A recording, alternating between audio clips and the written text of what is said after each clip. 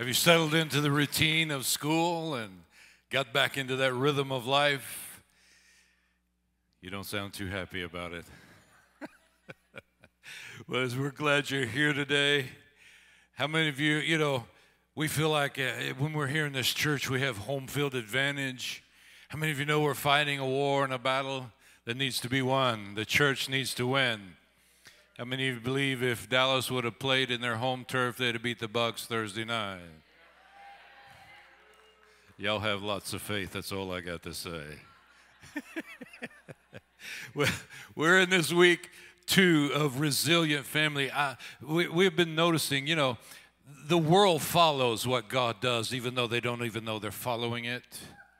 They don't understand that. But and so when we started planning a message around resilient family, we chose that word.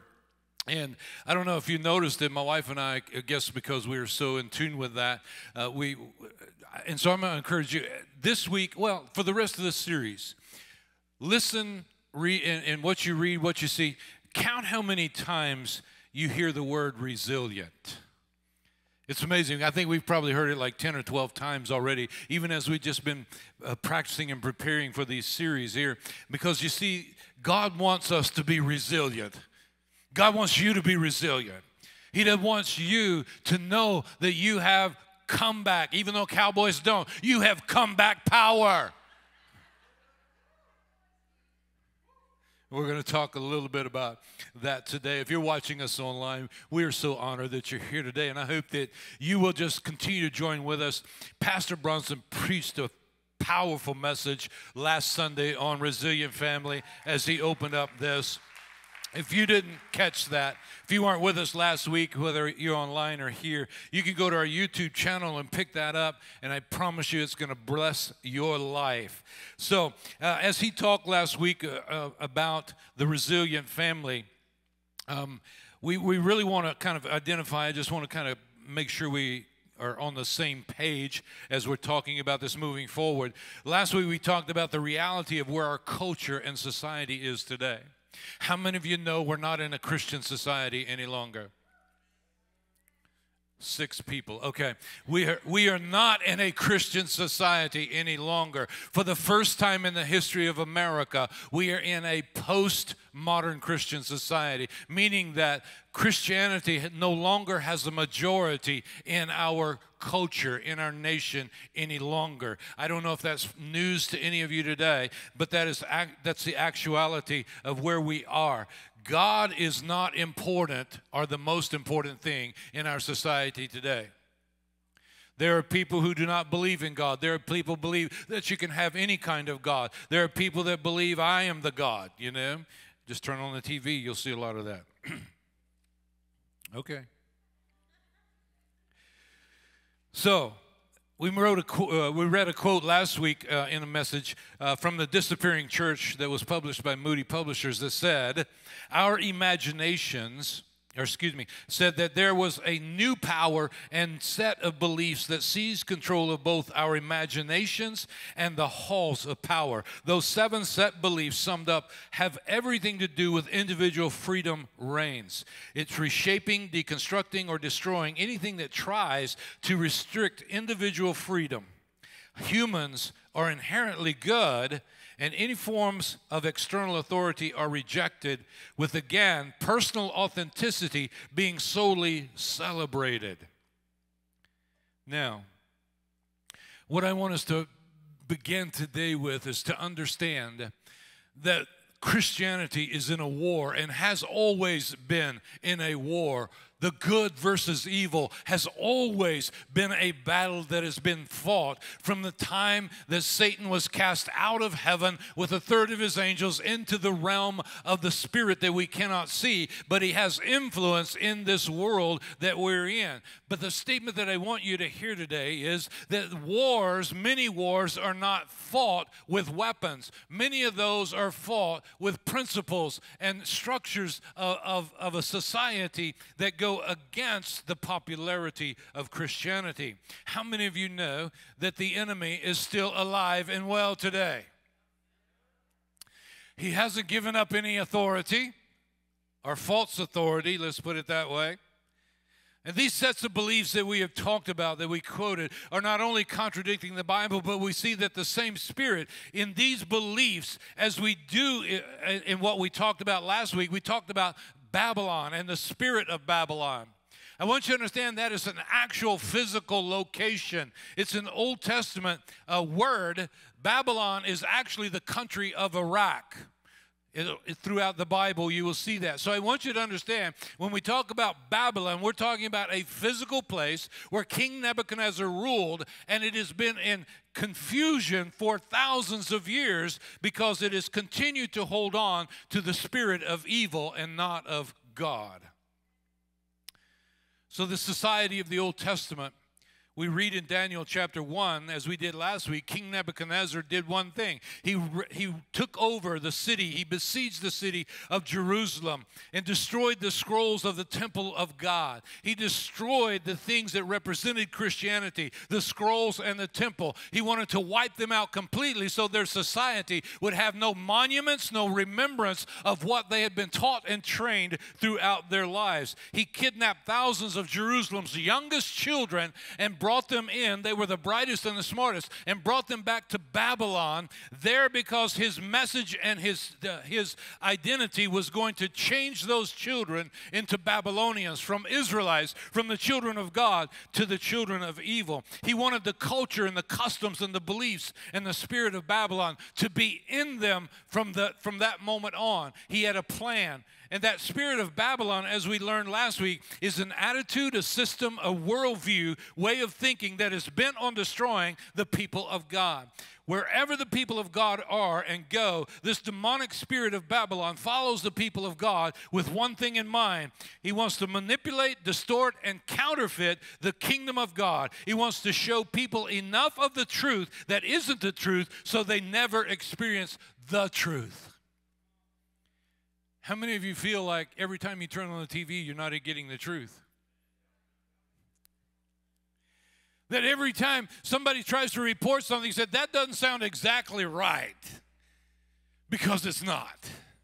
That's what the spirit of Babylon does. It masks and masquerades truth, all just putting enough in it to make you think it is truth when it actually is not.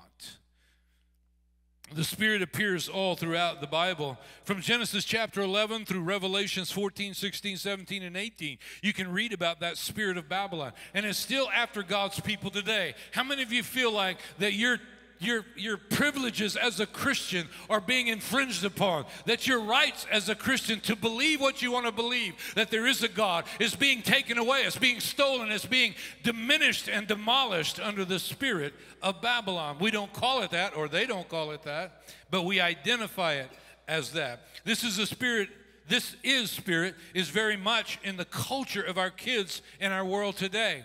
How many of you hear your kids talking sometimes and you think, where did they get that thought from? Because I haven't been teaching that. I haven't been telling them that. They haven't been listening to that when they're around me. But they're picking it up from where? Their friends, their school, maybe other families that they have been allowed to communicate with or be a part of. That's what our community is facing today. But I want you to know that there is still hope. How many of you love hope? There is hope, because every time you read in the Bible where the enemy came against the children of Israel or the people of God, he always raised up someone to lead them forward in victory and power and authority, because he has never left the throne. He said in his word, I will never leave you nor forsake you. And this series is to help us to become and to raise up, to become and raise up some Daniels in our society, in our culture today, in our world today. You say, well, who was Daniel? If you've never read that story, I want to make sure you understand. As we talked last week, Daniel was only 13 years old when he raised up before a king who had all power and authority to snuff his life out with one word. And he said, I will not bend nor bow to you as a king, because my king is God the Father. You see, we need to raise up Daniels in our society today. You as parents need to raise up your children to be the Daniels in your world today, because God has already given us all power and authority to speak life and to speak power, and the authority that he has already given is ours to now attach into our lives. To have that spiritual maturity and practical handles to raise up this next generation when they have come up against so many pivotal moments in their life, the Spirit of God would rise up within them, and they can say exactly what Daniel said in Daniel 1:8. He said, but Daniel made up his mind. Daniel, he didn't say he looked it up on Facebook. Daniel made up his mind. I'm not going to defile myself before this king. I am going to honor God. You see, this is heavy and hopeful all at the same time. We read it last week. Parents, it's time we become leaders for our homes and start raising leaders in our homes. You have the authority and power. God has given you that, to do that with your children, to do that with your own life and in your home. You see, what we must first understand as parents is we are image bearers.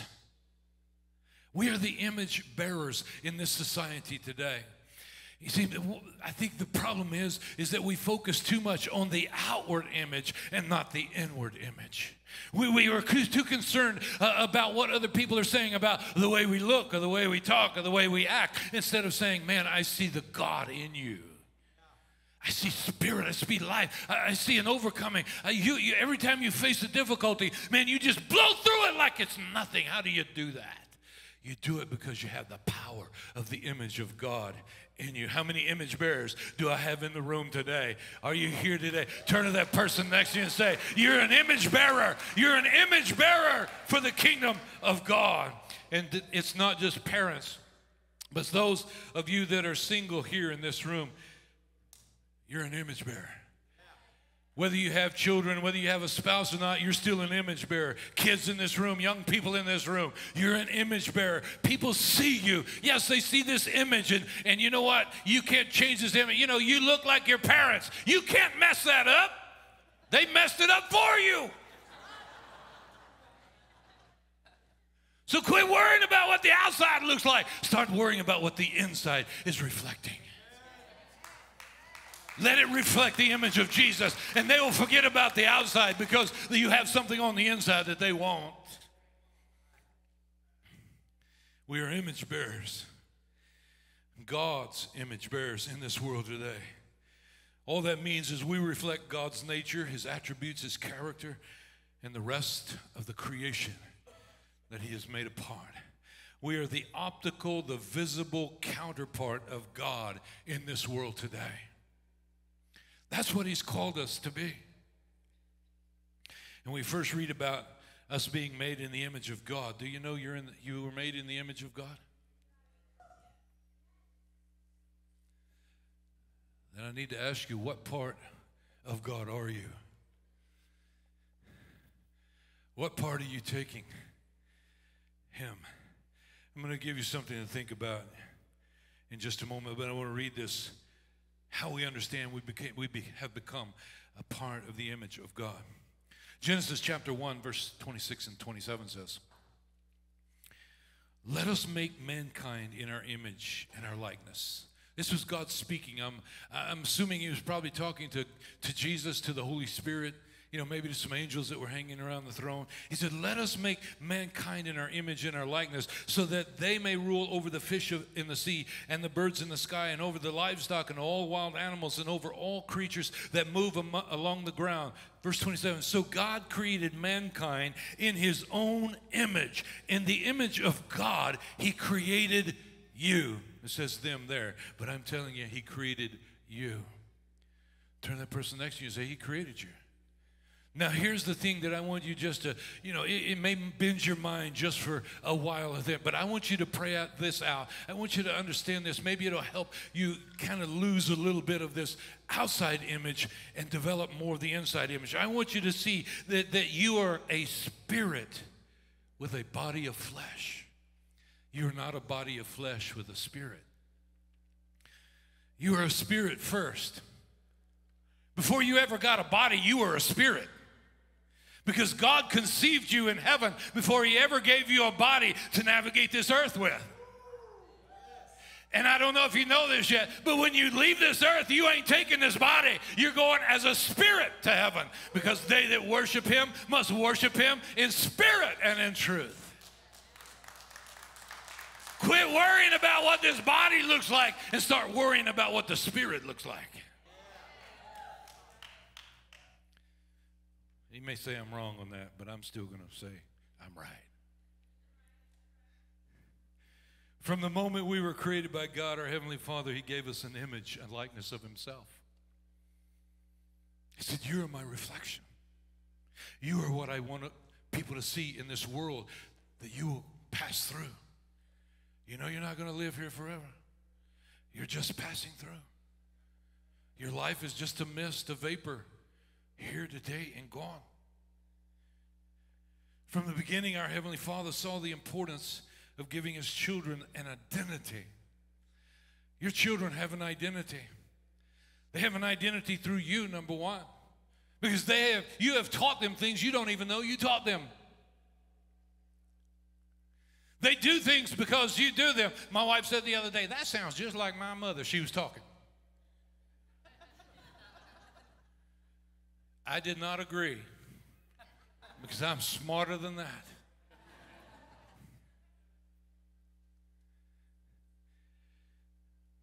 Creating within us, God, not only an identity, but put a capacity for us to be an image bearer for him, to have a likeness of him in our everyday lives.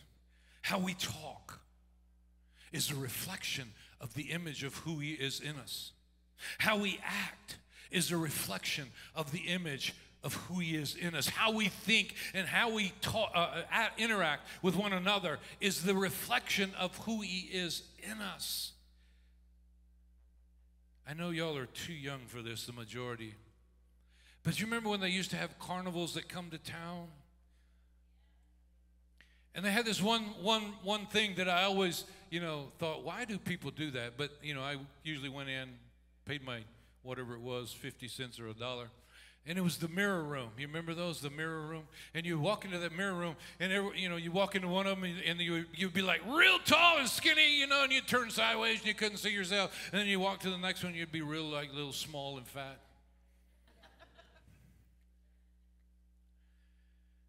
You see, there's a mirror room. If I can tie that into the Holy Spirit, the mirror room is a reflection. When you walk into that mirror room, what part of God do you see in yourself? What part of Jesus is a reflection? Is you turn sideways and you can't see him? Or do you turn and see the fullness and the fatness of God in us? Hey, I'm fat on God.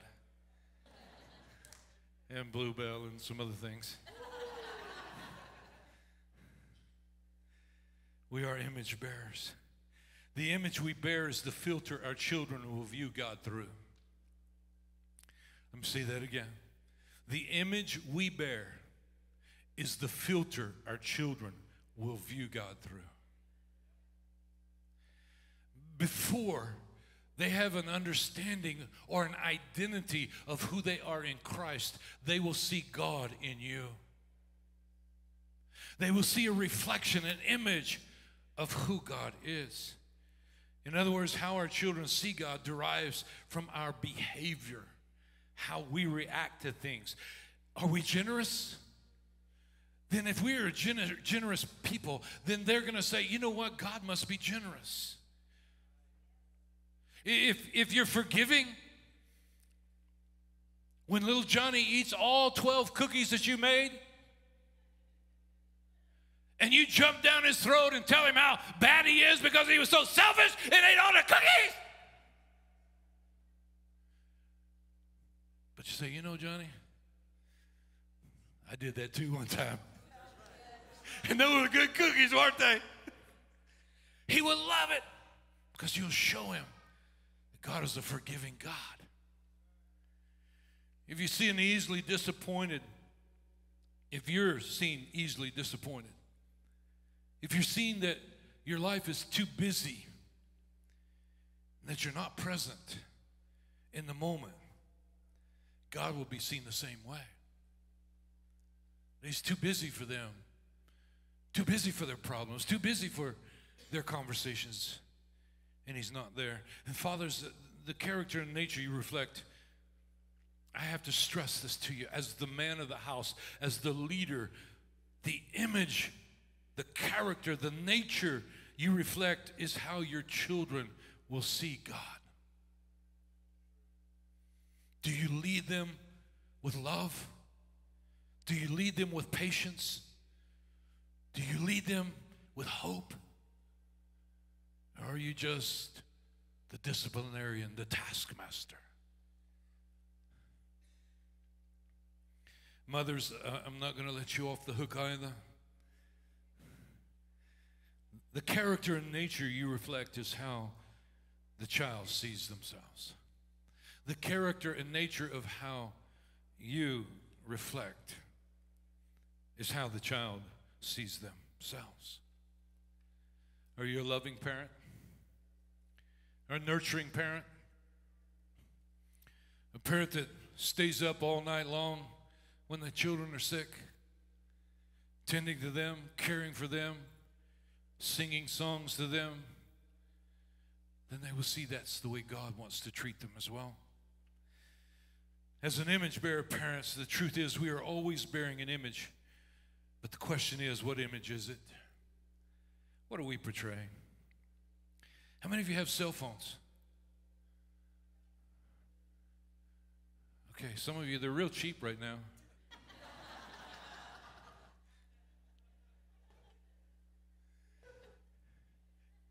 Just saying.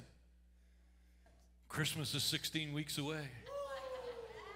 I don't know if you knew that or not. But if you have a cell phone, I'm going to give you the IG, the tweet, the FB quote of the day. And you won't even have to do anything else for the rest of the day but watch football. So pull out that phone. Let me see how fast you can put them thumbs into action. Because here's the tweet that you need to make sure you post, and also tag Live the Life so they know, it comes from us. Here it is.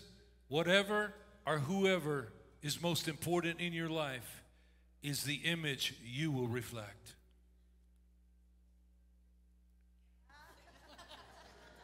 You can put that on the end of that post as well. Ooh.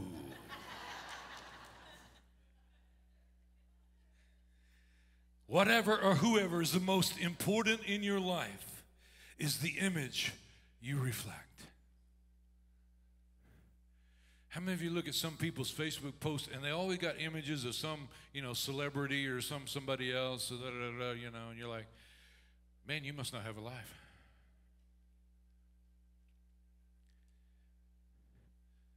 And you try to talk to them about anything, and it's always going back to, oh, did you see her, what she was doing? And oh, this is I'm doing. And did you see that guy? Oh, boy, he did a great job with that. And you're like, but what about the image bearer that you are? What has God done in your life? See, please hear me out here. My prayer is that you would see how important your relationship with God is. Is Facebook wrong? No. Is Instagram wrong? No.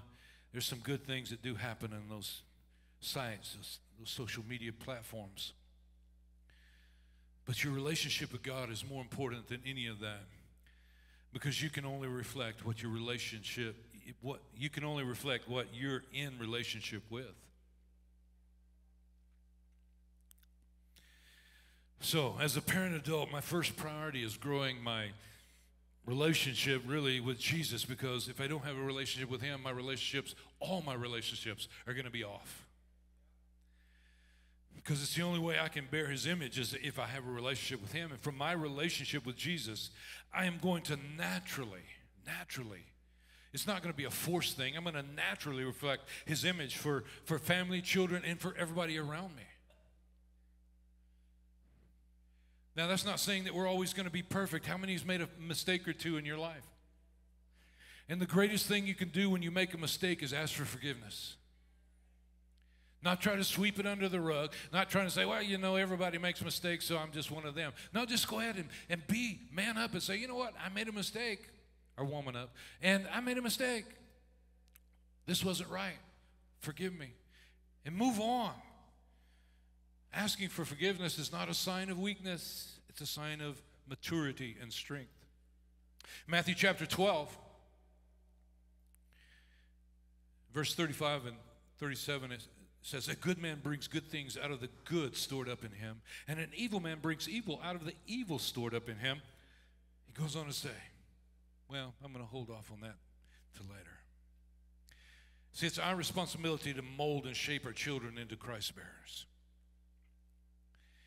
The Barna Group is a research group that canvasses and identifies issues in the church and really out of the church as well.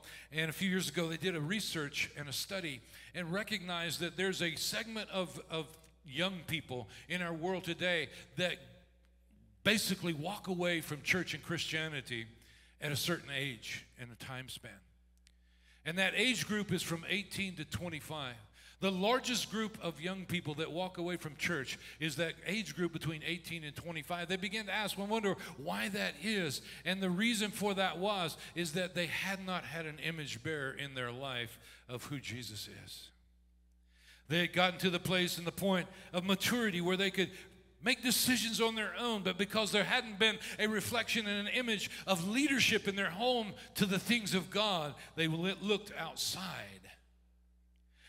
As I started out this message with, and I said, I believe that we are being challenged as a church, as Christian believers of faith in our world today to be suppressed and to be undermined and to be for pushed to the side and have no voice and no authority. And I believe the church, and this is my own personal conviction today, I believe the church has sat silent for far too long with closed lips and a closed mind and a comfortable attitude, believing that, oh, it's going to get better. We're just waiting till Jesus comes, when God has said to us, I have given you all power and authority over this world, and it's your turn to take it back from the enemy.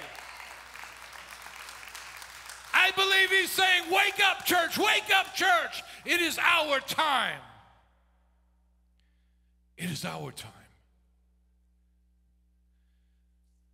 I was being a good pastor yesterday, and I was sitting on the couch yesterday morning, and I was reading through this message, and my wife comes in and sits down, and she turns on and starts looking at Apple Music. How many of you have one of those cell phones that has Apple Music on it? I didn't know we had Apple Music.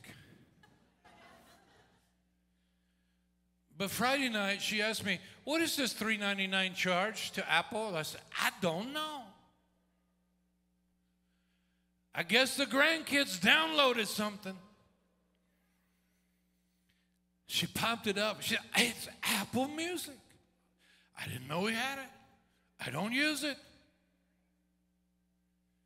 So I'm sitting reading through my message yesterday morning. She comes in and sits down on the sofa and starts playing through the Apple Music. And a song came on. Does Apple Music have Christian music? Oh, it does. Okay. It wasn't a Christian song. But as I'm reading through this, she's playing Apple Music. A song comes on, and God says, listen to this. And I believe if God told me to listen to this, he also wants you to listen to this. So point your attention to the screen.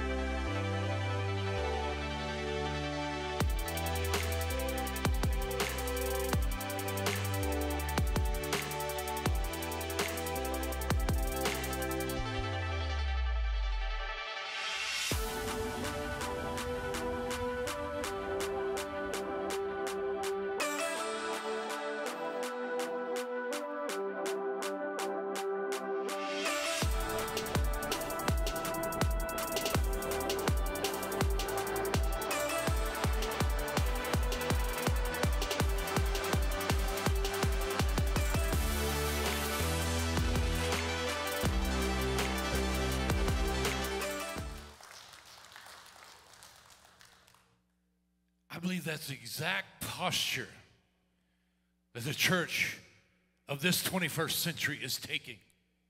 It's taking the authority and the power that God has given us to change the world. We're just sitting back and saying, man, go change the world. Somebody change the world. Let's get a new government to change the world. Let's believe in this. It'll change the world. No, God has said to you, I have given you all power and authority to change your circumstance, your situation, your world. Rise up, wake up, and change the world. So how do we mold and shape our children to be Daniels? To be world changers? To be people called according to the purpose, knowing the power and authority that's been given by the hand of God. We speak God's word into their life every day. How many parents do I have in the room today? Raise your hand. How many grandparents do I have in the room today? You see, it takes a village and a tribe to raise a child. So, you know what? And we're not just going to put it all on parents. We're going to put it on all of us. It's time to raise our children up to be the Daniels in their younger years, to stand against the principles and the principalities of the enemy and say, I am not going to bend a knee. I am not going to go along with your version of my life. I am going to choose the life that God has given me. You speak words, God's words. So let's go back to the children. If you remember from the Israelites, the children being kidnapped by Babylon, they were there to learn a whole new language. They had been taken out of their country, out of their nation, away from their parents to be indoctrinated into the Babylonian theology. And Daniel 1:5 says, he ordered Aspenas to teach them the literature and the language of the Chaldeans. And he ordered they be educated for 3 years, at the end of which they were to enter the king's personal service. Nebuchadnezzar said, it'll only take me 3 years to wipe away every ideal that they ever had about their faith in Israel, in Jerusalem, about their God and about their king. It'll only take me 3 years to indoctrinate those children with my principles and my way of doing things, and I'll teach them how to serve my God. 3 years. Now, we're not saying everything is all about the devil. So you should try to shun your kids and hide them away in their bedrooms. My experience has been that when that happens, they do run buck wild. But it's our responsibility to teach them. But what I do want you to see is a comparison between how much time your child is being educated in the things of the world and how much time he's being educated in the things of God. You want to see this?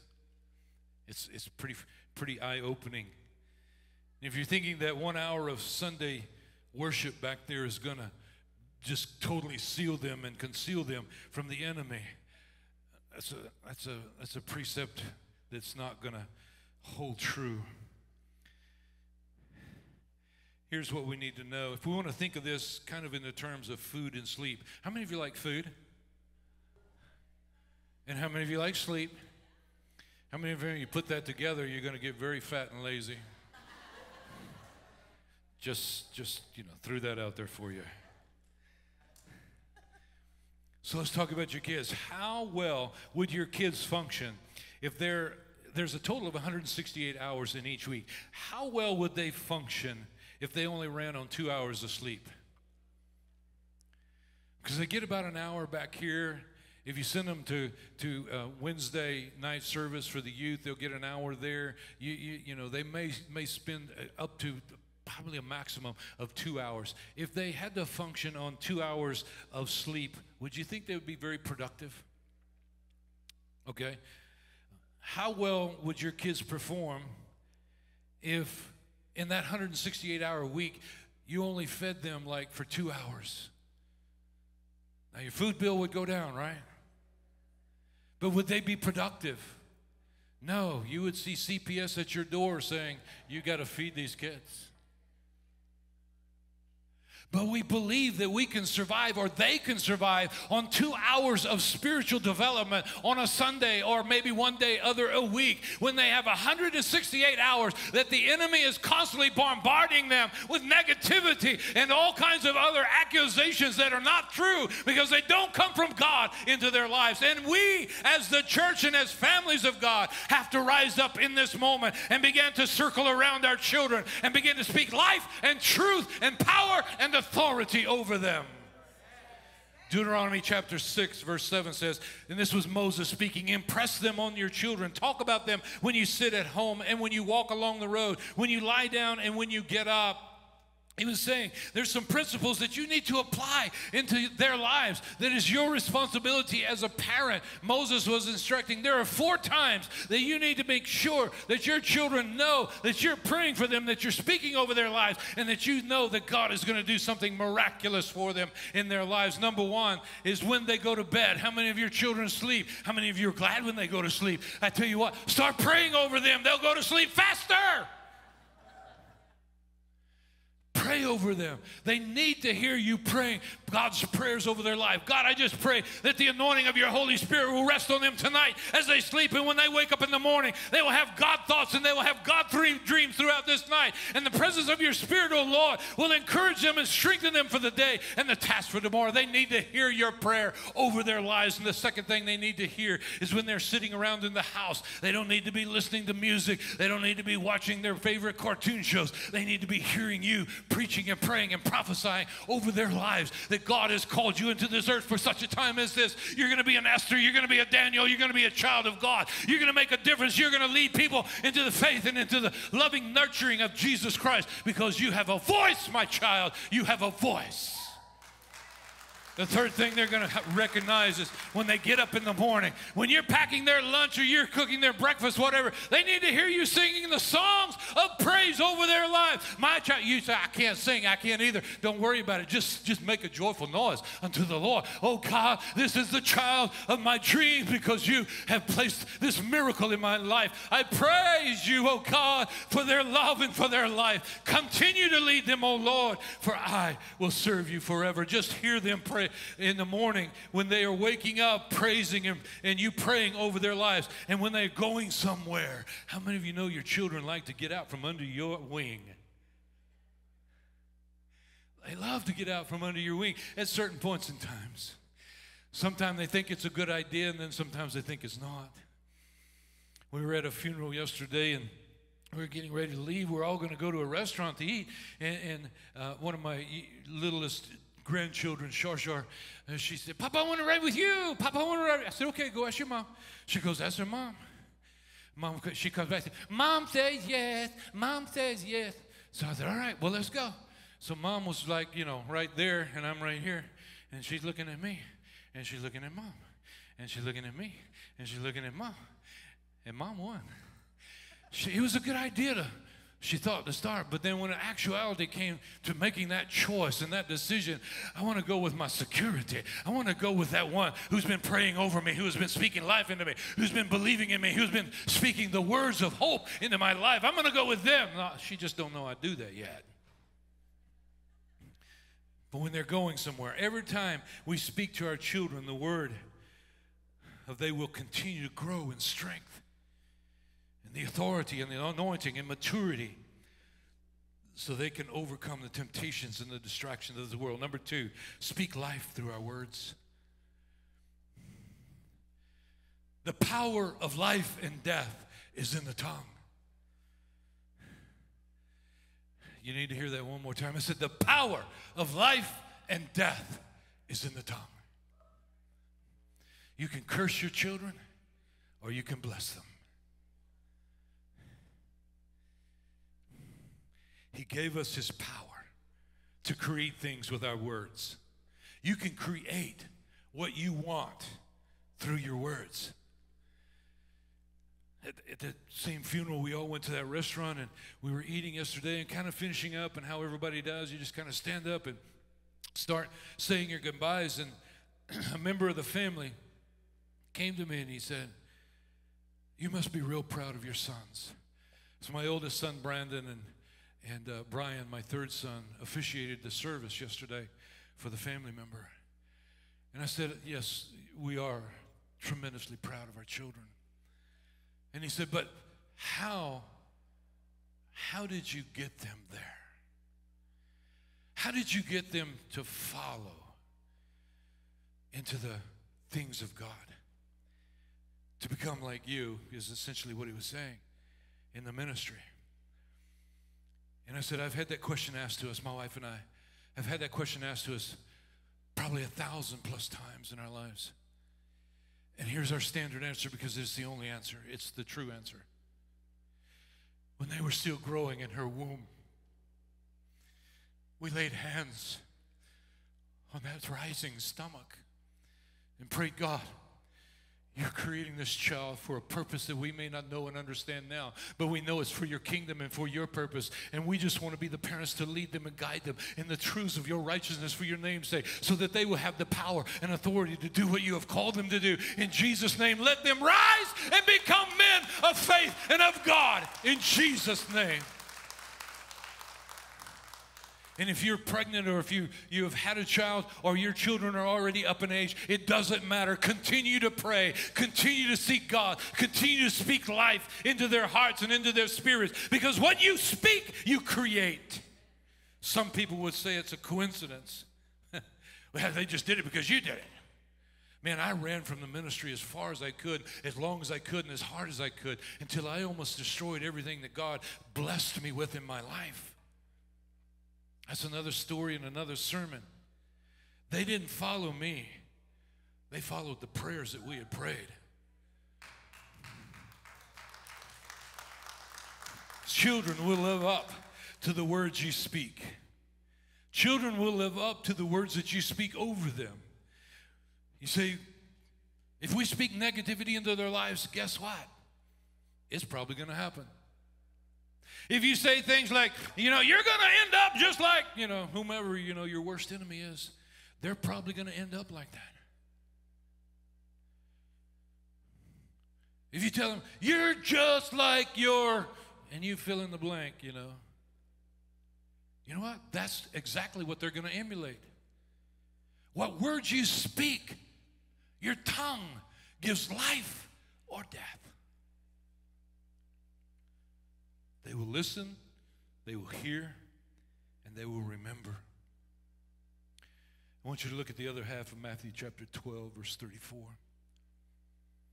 We read the first half. I'll read it again. A good man brings good things out of the good stored up in him, and an evil man brings evil out of the evil stored up in him. But I tell you that everyone will have to give an account on the day of judgment for every empty word they have spoken. For your words you will be acquitted, and by our words you will be condemned.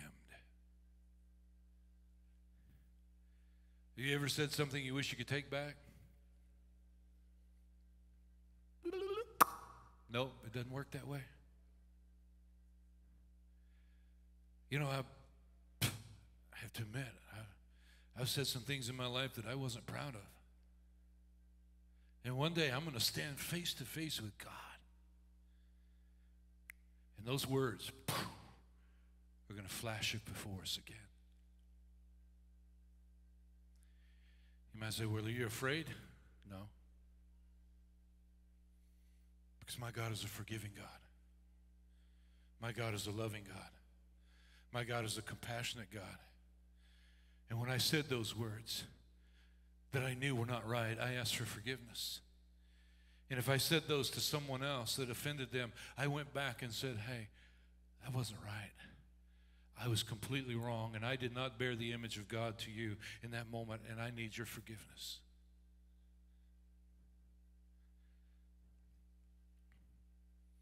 Did you catch what that scripture said? That we'll have to give an account of every word? You see, the most powerful parent principle we can come across in the Bible is found in 1 Corinthians chapter 14, verse 3. It says, but the one who prophesies speaks to people for their strengthening, encouraging, and comfort. You can say, well, I'm not a prophet. That's not what it's saying. It's not saying you have to be a prophet. It says, but the one who prophesies. So let me say this. When you declare something over your children, you're prophesying over them. When you speak over them good things, life things, God things, you're prophesying over them. When we declare that, that's what it means. Pray and declare over their lives, over their future, over their spouses, over every part of their lives. Prophesying is when you speak into someone's life, building them up, giving them faith, the hope and the confidence that they need so desperately in their lives because they have believed way too many of the enemy's lies over them. Prophesying is actually a combination of speaking life with your words. Speak life. Speak life.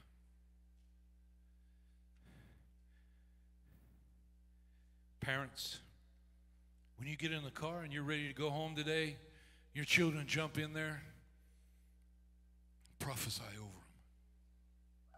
Speak life over them. Don't make it some spooky, scary thing. Tell them, bow your heads, close your eyes. I'm going to prophesy. They're going to say, is it Halloween already? It's beginning to pour into them words of affirmation that God wants you and wants them to hear. It's our responsibility. Not only to grow in our relationship, but help and encourage them to grow in theirs. Because just like you, they've been called according to His purpose. Just like you, they were born into this world at a certain space and time to be an impact and an influence into our world. And I want to encourage you to be all of that. The best image of Jesus. Not only to your children, not only to your spouse, not only in your home, not only to your family, but to the world. Would you stand to your feet with me right now?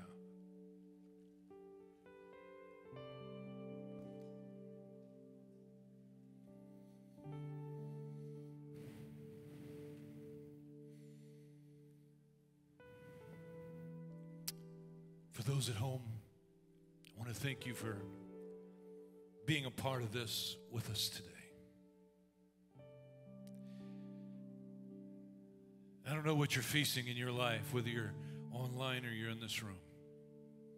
But I know this. Our God is still a miracle working God. I've seen it happen throughout my lifetime.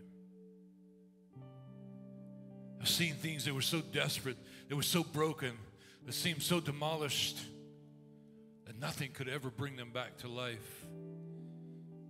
Many times that was relationships. Many times that was even life. And I've seen the hand of God reach down out of heaven and touch the situation and the life and the heart, and instantly things changed. I've also watched the simple progression of things in people's lives as they continue to open their hearts to become the image bearer of Christ, and they become a truer and truer and truer reflection as they allow more and more of God.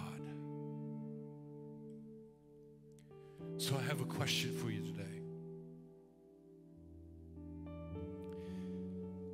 Do you feel like in this room that you're an image bearer, the best image bearer of Jesus Christ you could be today? Are you the best reflection that this world, this culture, this society, our city, our nation, our world needs to see? Are you the best reflection of Jesus?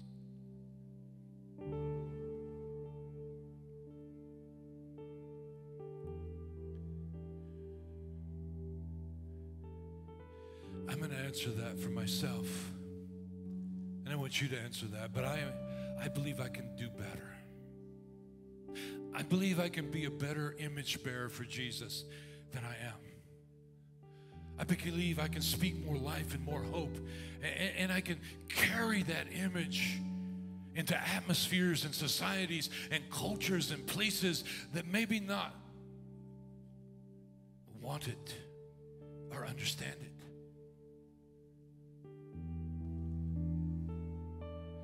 The second question I need to ask you today is, Do you know Jesus Christ is Lord and Savior? Because we cannot bear an image or be a reflection of something we don't know. So would you just bow your heads right now? I want this to be a private moment between you and God. And if you're in this room and you say, Steve, I want a relationship with Jesus Christ. I want to be an image bearer. But I know I need to know him. Maybe you've accepted him before in your life, or maybe you have never done that. And you're just ready to take that step of faith. If that's you today in this room,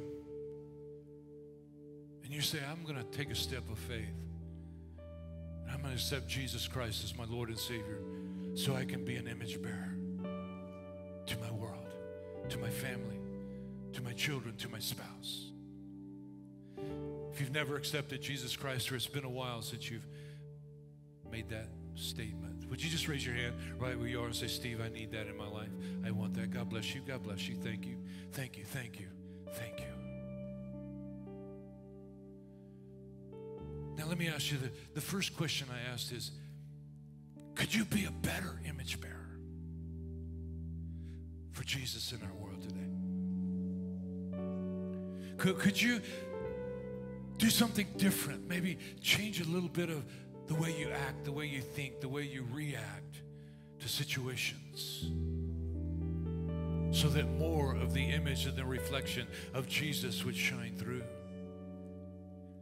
And people would not recognize you so much for the outside, the outward image, but for the Jesus that shines through that. And I'm going to ask you simply, whether you're at home or you're in this room, if you want to be more of an image bearer for Jesus, would you just raise your hand today and say, I do, I do, I do. I certainly do. And let's pray for those who lifted their hands and say, you know what, I want to take that step of faith. Hold on. Become an image bearer for the truth of Jesus. Let's pray together. If it's okay, grab that person's hand next to you. The Bible tells us to join hands together and pray one for another.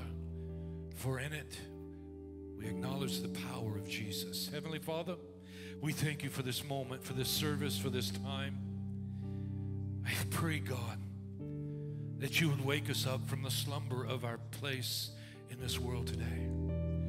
God, for those who lifted their hands and say, Jesus, I'm coming to you. I'm taking that step of faith. I'm crossing over to believe that you have all of everything I need. And I want to become more of an image bearer for you. I want more of a reflection of you in my life. And so I give you my heart, my mind, my soul, and my spirit. From this day forward, I will serve you all the days of my life. God, we just thank you and we give you praise for your presence, for your spirit, for your anointing, but most of all for Jesus Christ, who bled and died and rose again so that we could have authority in his name. And we pray in Jesus' name. Well, thank you so much for checking out this week's message. We pray that it encouraged you and also gave you practical handles and tools on how to continue to build that firm family to withstand this changing culture. Now, if you or one of your family members made the decision to follow Jesus, we want to know about it so we can celebrate you with you, but also walk alongside you as you walk this new faith journey. Head over to our app or church website and fill out the life change card there. Also, make sure you are subscribed to this YouTube channel, like it, and share it to encourage someone this week. We love you guys, and we'll see you back here next week.